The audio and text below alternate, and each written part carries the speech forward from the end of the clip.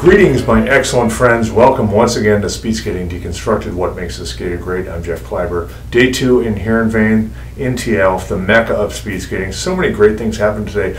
What I wanted to really focus on today were psychological triumphs. There were several. First of all, Jordan Stolz, one of the up-and-coming rising stars in the sport. He wiped out yesterday in turn 2 in 1,000. Not sure why. Maybe he hit a boot. Maybe his blade broke away. We're still speculating on why. However, he came back with 34.7 today as an 18-year-old, got fourth in Heerenveen. Great in front of this great Frieslander out in force crowd. So great to see. So Jordan came back. That's in his head. Really good. So he nailed it, got back on the horse, and kicked some ass. Also, Laurent Dubreuil. He was affected by Jordan yesterday.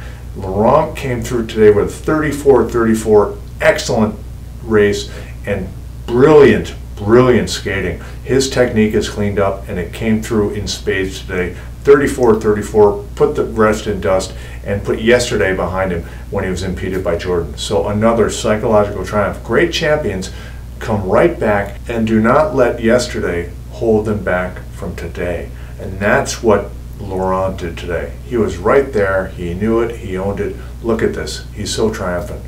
And then we have Patrick Roest, the champion, the Dutch track record holder in Thialf, 6:05.14. He blew that off today, 6:04. Sander Eitram eclipsed Patrick's time by 2 seconds in Stavanger, Norway. And Patrick said, well, you know, due to quads and skating in quartets and they have more wind, all this stuff, and he's like, well, he had an advantage. Well, today he had to put up or shut up, and Patrick Roest did that. He went 6:04 in Thialf, set a new track record, beat his own track record, and beat Sander Eitram by 4 seconds. So he laid down the gauntlet and said, if you want to come after me, do not mess with me. And the race was impeccable. His 10th lap was his fastest lap, which is a perfect trajectory for 5,000, and he skated so well. Timing is cleaner than last year, and he looks lean and fit. So Patrick is going to be a force to be dealt with.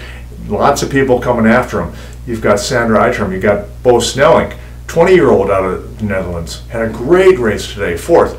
And then Hagar Ingebrigtsen, also from Norway. So Norwegians are coming on strong, going after Patrick, and it's going to be a battle through the season. So that is excellent to see. Also, you've got Antoinette Rivement de Jong. She was on the podium today in the 1500, just brutally strong skater. Great last lap, only skater in the women under 31 in the last lap. So she's well trained, fit, and hammering. So it's so great to see in Friesland, Thialf, and the fans are out there going wild. It's a fun day at day 2 in Heerenveen. We'll be back tomorrow with more recap. By the way, I've been blocked by my videos, so I'm doing this type of presentation because ISU, in their inordinate wisdom, thinks that me having videos out there about you will hurt them. Not sure how that works, but we'll see about it. We'll talk to you next time on Speed Skating Deconstructed, What Makes a Skater Great. I'm Jeff Kleiber. Later, skater.